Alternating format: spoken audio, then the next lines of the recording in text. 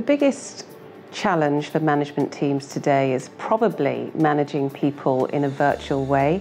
We have so many opportunities to communicate, but teams are now global, they're not in the same place, and actually making sure that you are really connecting with people, and you can do that through technology, is tricky. And we have to make sure we've got enough face-to-face and human connection to make it real.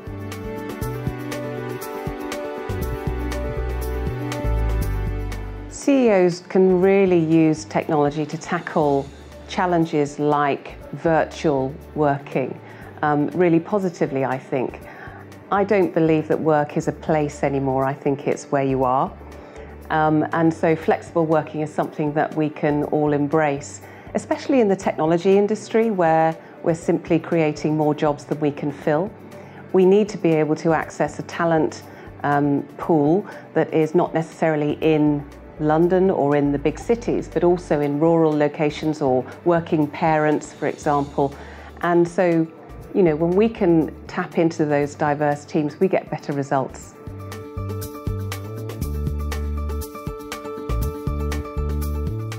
I believe that leaders need technology skills which are much more empathetic. I think we've got a huge amount of digital skills. Clearly there is some of a generation gap, if you will, with some demographics where the keyboard has been missed and we rely on PAs, for example. But now we've got technology like Alexa or IBM Watson, where we can shout at a thing and we can say, you know, schedule my meeting, or if you're at home, turn on Radio 4 or reorder my prescription. And I think that kind of technology is coming to save us all who have not quite caught up with the digital revolution. And I think that's exciting and gratifying.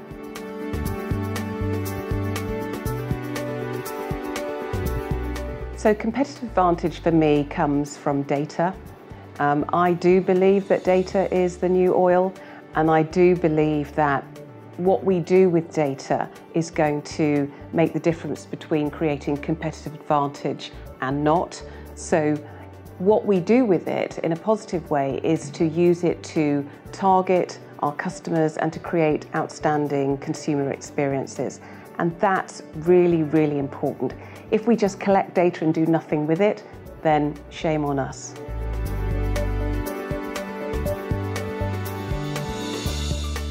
Technology is coming to us all, but specifically for the finance sector, we will see the rise of the robot. And I say that in a good way. So in times past, we thought of machines replacing farm animals, for example, but now we're seeing machines replacing people with university degrees.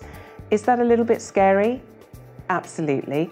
On the other hand, when you see what's possible between man and machine, and what we bring and what they bring. For example, you know, machine brings calculations, but you know, what the human brings is understanding. And when a computer brings instructions, we bring creativity. And I think that's the difference between machine and man, and we shouldn't fear it, we should embrace it.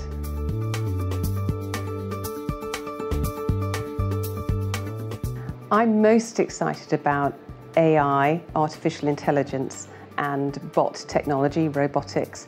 I really think we are going to see a huge amount of that coming into our industry, and we will see commonplace roles replaced by robotics. Amazon, for example, has got 40,000 robots in its warehouse. So, you know, try and compete with that. So ignore it at your peril. But I would say that robotics and AI is what the whole tech industry is buzzing about, and I, for one, am very excited about that.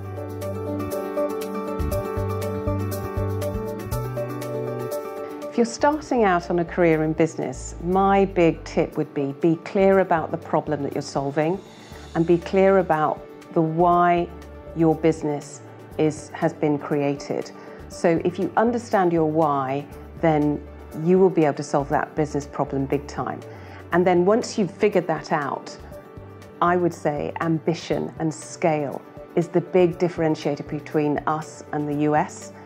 The US have no problem with big vision, big ambition, and we are slightly risk-oriented.